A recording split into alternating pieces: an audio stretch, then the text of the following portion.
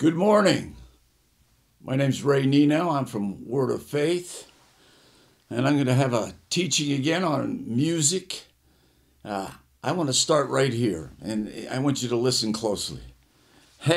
Christian heavy metal is not a pathway to heaven, but rather a gateway to hell. Those of you who are still fans of Christian heavy metal and wrapped up in the midst of it, I want you to listen to this verse as well. 1 Thessalonians 5:21 through 24. It says, "But test and prove all things until you can recognize what is good.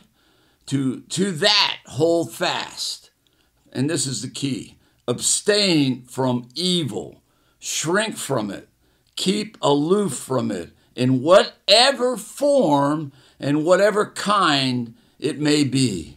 And may the God of peace himself sanctify you through and through, separate you from the profane things, make you pure and holy, consecrate you to God, and may your spirit and soul and body be preserved sound and complete and found blameless at the coming of the Lord Jesus Christ, our Messiah." He wants you to abstain from evil, shrink from it. I've tried to warn many of you in my prior programs, and this is another warning. This is a very serious warning. 1 John 2:26 says, "These things have I written to you," with reference to those who are trying to deceive you, seducing you, leading you away from the truth and sound doctrine. Satan has a plan. He's roaming about trying to find those who he can seduce and bring in under his power. And that power that he's using in this case is heavy metal music. If you notice the Bible, the children of Israel, whenever they chose to go on their own way and do their own thing, what seemed to follow always is captivity.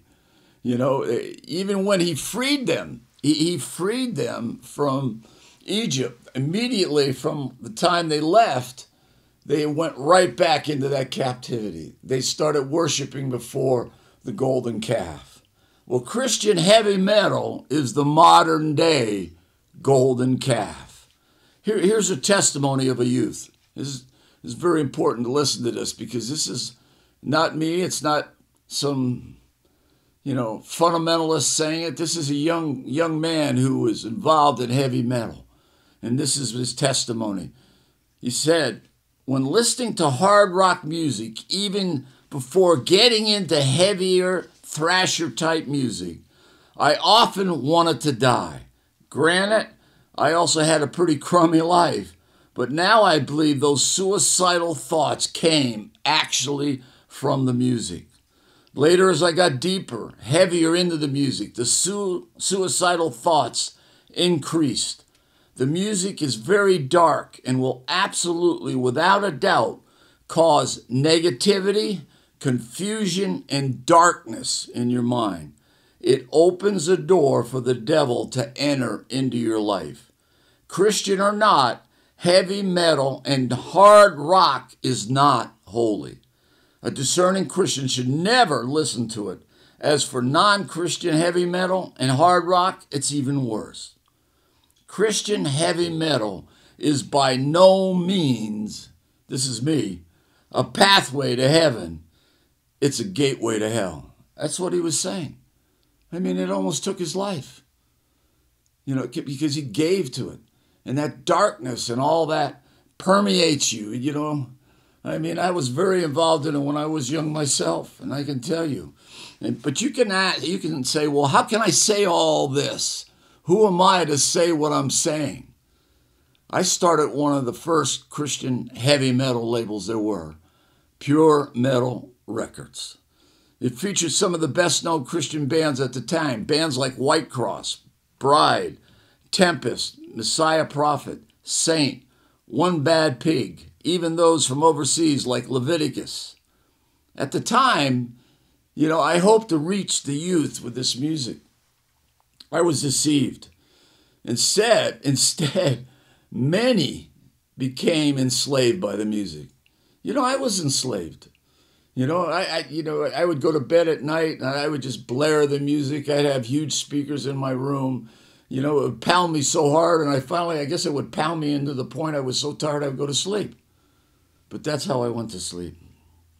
There is no musical sound or graphic presentation like album covers, t-shirts, website, in music that's any closer to Satanism itself other than heavy metal music. It's so close.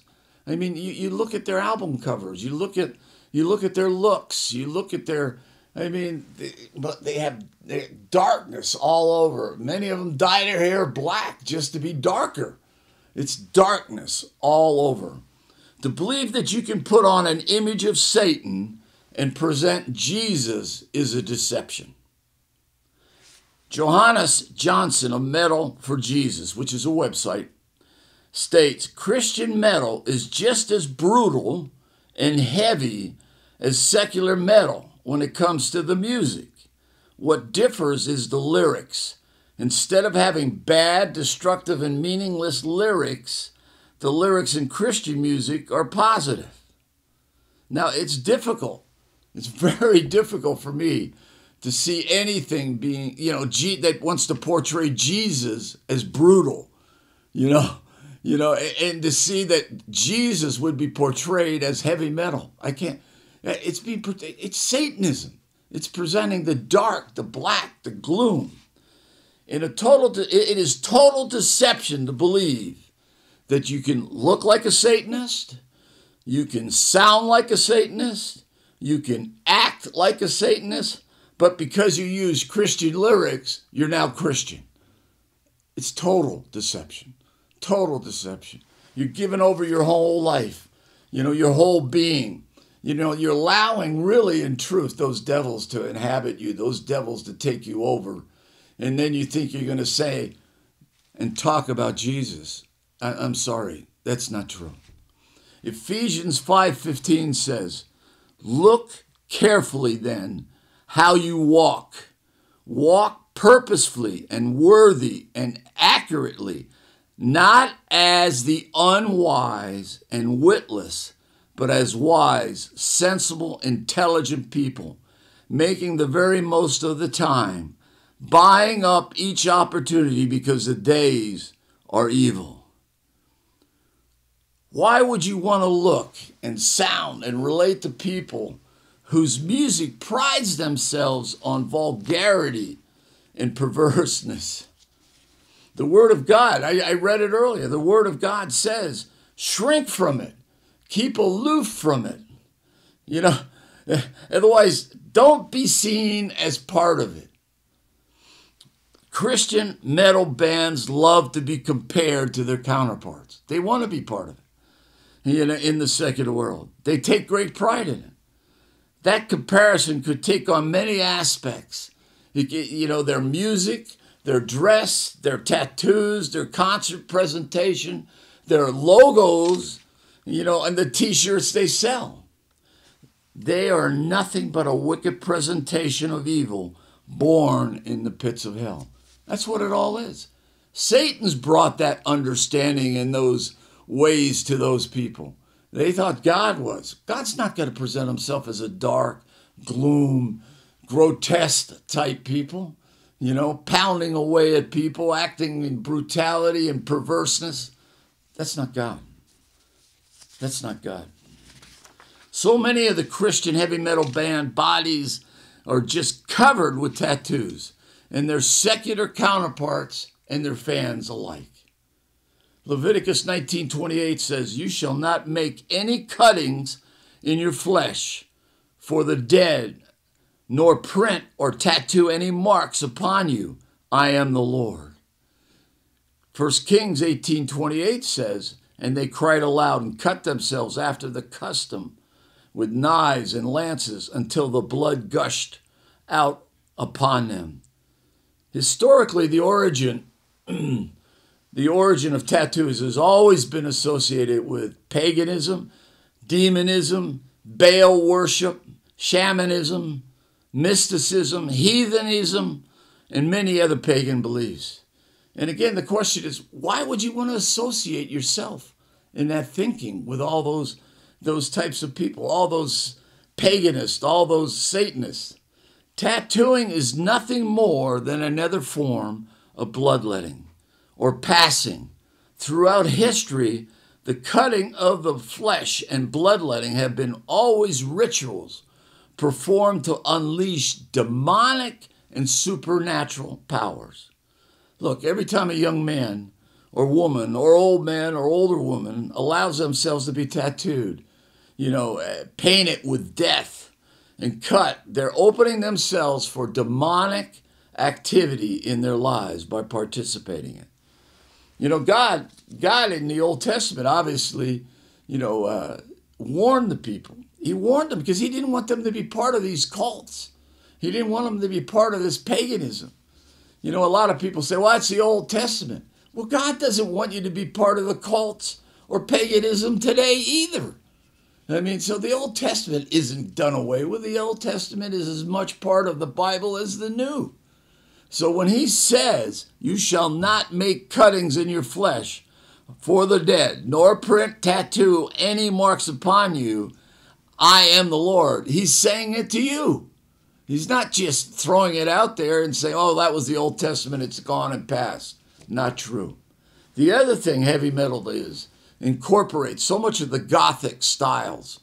What you say, well, what are the Gothic styles? Those Gothic styles are those real medieval type looking letters, that darkness. It's always associated with paganism and Satanism. It's heavy metal incorporates that Gothic styles in their album covers, in their dress, in their lyrics, in their stage shows. It's a match that's made in hell, really. Dark paganism and feels all help give heavy metal, both Christian and secular, a stronger, more powerful image. At least that's what they believe. Gothic style is said to be characterized by gloom, mystery, and grotesque, and so is heavy metal. But it's not just the practicing of tattooing. It's not just painting one's body. It's not just using Gothic imagery that forms such a link between heavy metal music and paganism. It's the very roots and origin of that music itself. Christopher Knowles wrote a book called The Secret of Rock and Roll. He gives us a better understanding of why we should believe that this music is rooted even as far back as those ancient times. He wrote in that book, he describes a pagan group, who worships goddesses with drumming, stringed instruments, and dancing. Knowles states they would dress in full hoplite leather armor for their performance. Look, it's just, they dress just like, the Judas Priest, the Kiss, where did they get all that? You see some people today going out in that look and all that. It portrays nothing but Satanism. And that's where it's come from in history. And that's what our modern day metal bands are doing, including the Christian ones. Their performance was described, could just as easily describe Slayer or Iron Maiden. He says, basically, they fingered the melody on their stringed instruments. They're just like those heavy metal bands, making this gross sound, bringing about a frenzy. When this music hits, it's full of demonic, activity, and they're trying to bring those audiences in that frenzy and bring in it. It says, that guitar is there doing that frenzy. He said they raised their shrill vocal cry, and that was supported by thundering drums, a terrifying sound. I tell you, I'm going to tell you, it's going to sound just like what we listen to if you listen to heavy metal music today. This is hundreds of years ago. Satan was at work centuries before, laying the groundwork to steal the hearts of youth and mankind. That's what he wanted to do. That's what he still wants to do. That's what he's going to want to do. That's his job. He's got a limited time here. He's going to use the darkness of dark to take those captive who he can and steal them from Jesus. That whole sound carried forward into the blues rock and psychedelic rock music of the 60s and 70s that gave us what we call today heavy metal music. Groups like Led Zeppelin, which was one of the largest bands of that time, so influenced heavy metal music, both musically and culturally. The band's, and listen to what it says here because it's just like what I just said, the band's heavy, distorted guitar sound, screaming vocals, and aggressive pounding drums is what became very acceptable as heavy metal style music. Sounds just like what was happening centuries before. Sounds like the devil was at work. Sounds like his work was being fulfilled.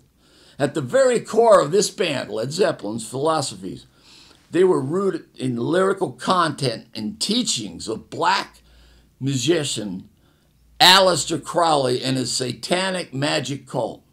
I mean, there were many other bands, that had that same occultish type feel and look and horror-inspired lyrics, that were throwing at the youth, trying to convert them into what they felt was what they wanted you to be.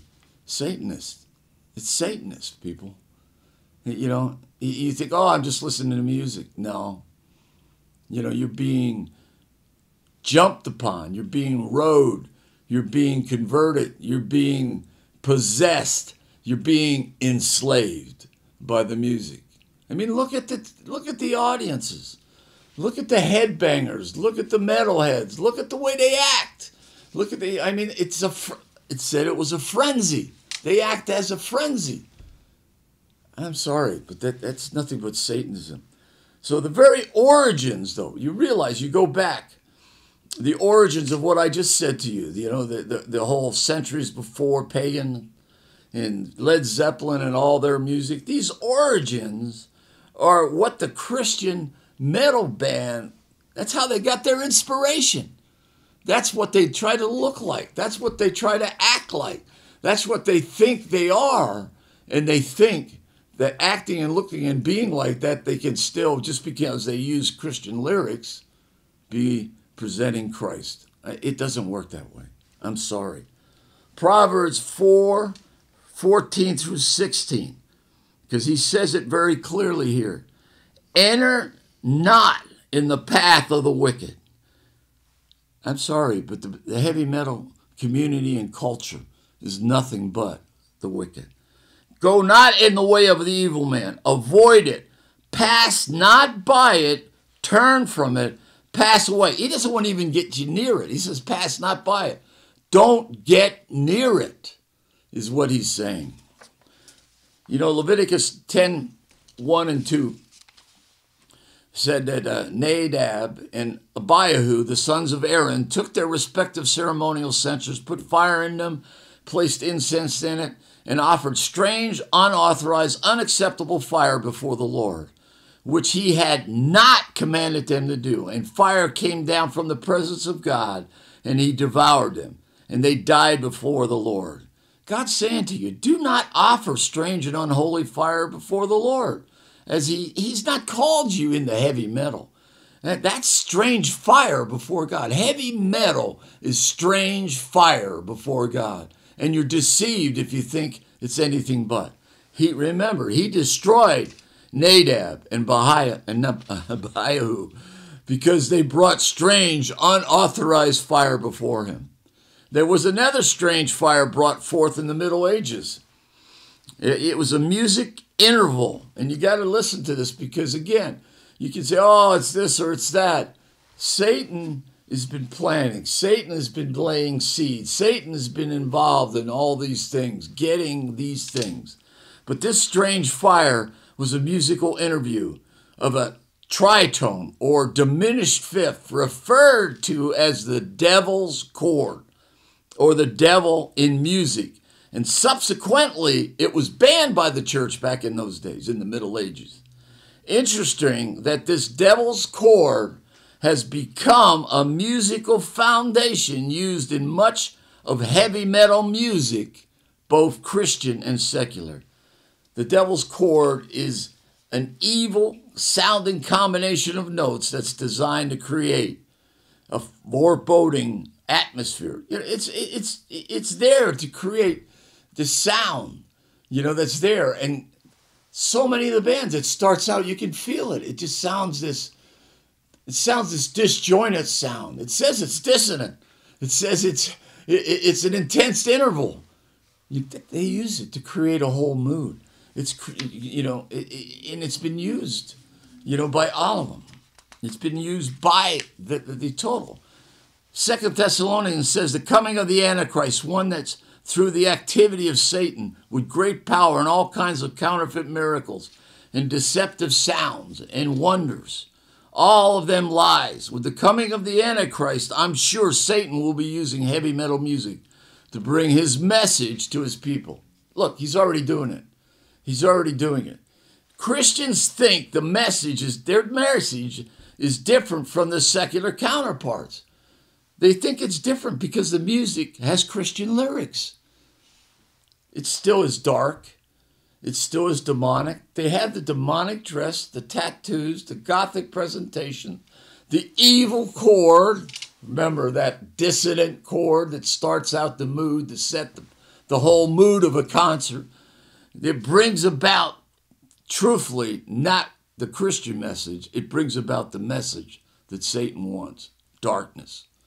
What did the young man say? Confusion. That's what it brought him to. It brought him to suicidal thoughts.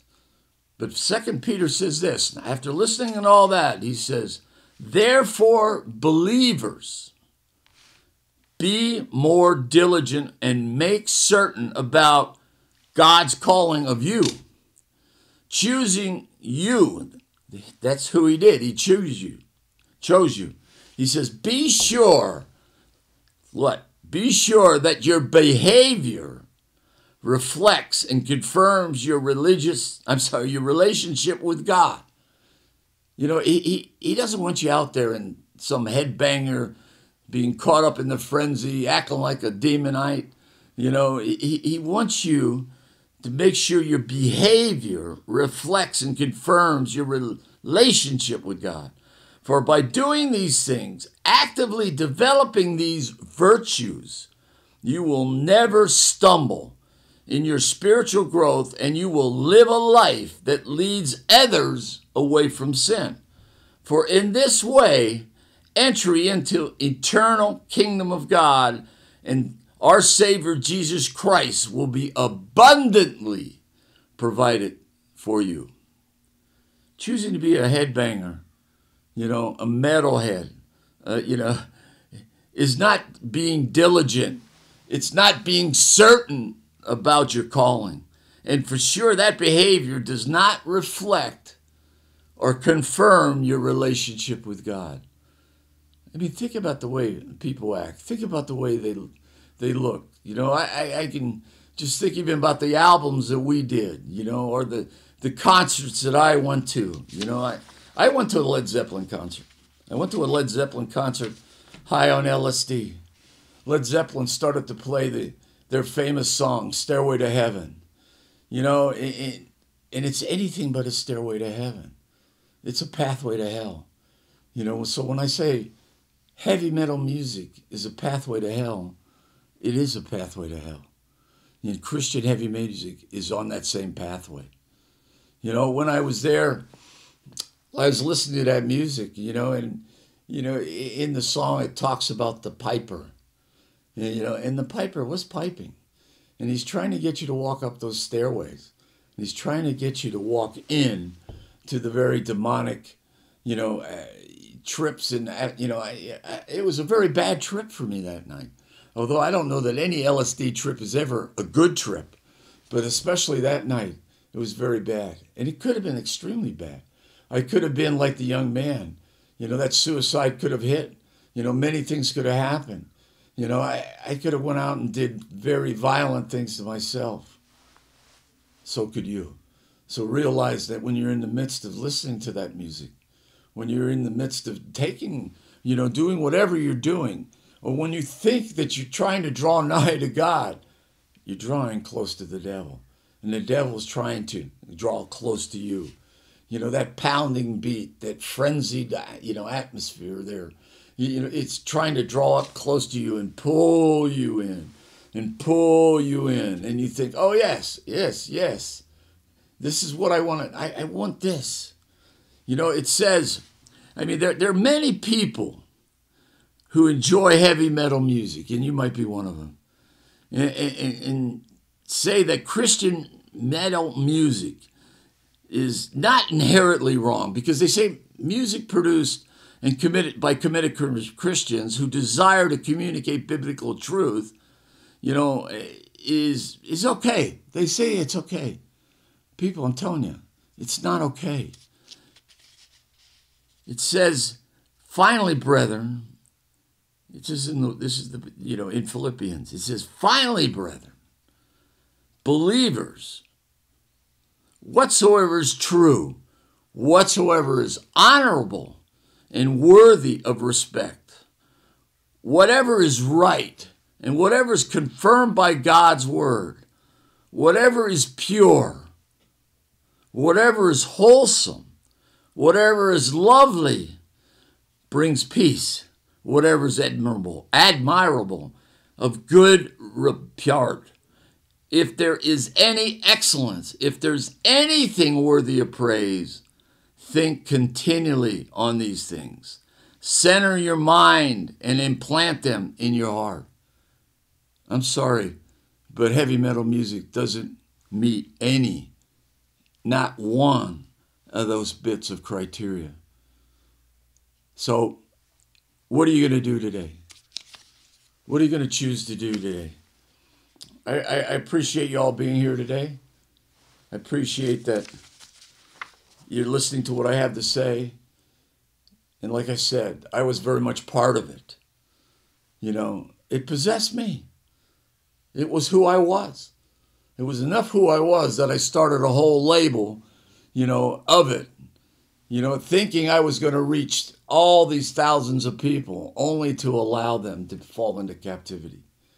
I've done great amounts of repentance for it. I'm here today specifically bringing a warning because I've seen what's happened to the people that I've brought into some of these areas. I saw what happened to me.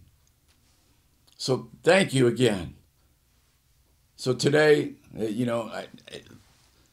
if you're choosing to be a headbanger, a metalhead, be diligent and certain about your calling, for sure that behavior does not reflect and confirm your relationship with God. Thanks for being here. You can come and see many of my friends Monday, Wednesday, and Fridays, at 8:30. Or go to our website, wordoffaithfellowship.org, and you can see them and hear them all there. But again, be more diligent. Make certain about your calling. Be sure your behavior reflects and confirms your relationship with God. For by doing these things, actively developing these virtues, you will never stumble in your spiritual growth, and you will live a life that leads others away from sin. For it is in this way entry into eternal life of our Lord Jesus, Savior, Jesus Christ, will abundantly be provided for you. I'm sure that's what you want. I'm sure that's what I want. That's why I'm here today. I want to be one of those that's helping lead others away from sin. And that was my message today. That was my warning today. Please heed this warning. Don't think you're one of those that think Christian heavy metals is okay because it's Christian. It does nothing but portray Satan. It does nothing but portray paganism. It does nothing but steal your eternal life. Again, thank you very much for today. Thank you for the privilege that I have to be able to share this before you. Thank you.